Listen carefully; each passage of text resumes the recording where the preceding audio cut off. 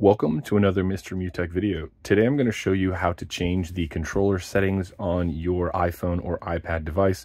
So if you have connected a wireless controller or a wired controller, I'm going to show you where on your device you can locate that and then change around controls such as buttons and things like that. Okay, so basically what you want to do is you want to go ahead on your iOS device and open the settings. Now this is good on iPad and iPhones.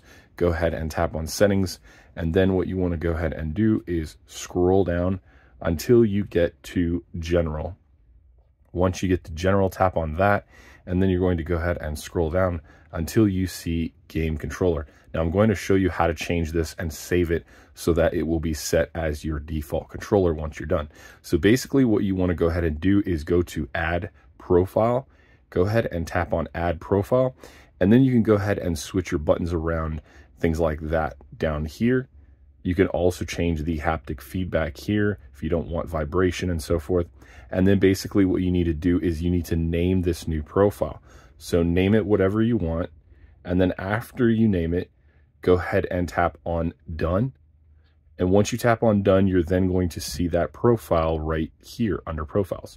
Now to enable that or make it your active profile, what you need to do is go ahead and tap on the controller that you have. So for example, this one is an Xbox controller. So at the top, it'll show Xbox controller where I just tapped. And then what you want to do next is tap here next to default.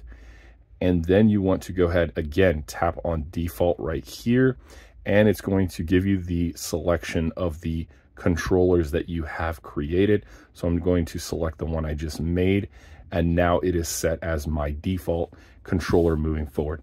Hopefully that helps you guys out. If so, feel free to consider giving me a thumbs up. Thank you so much for watching and have an awesome day.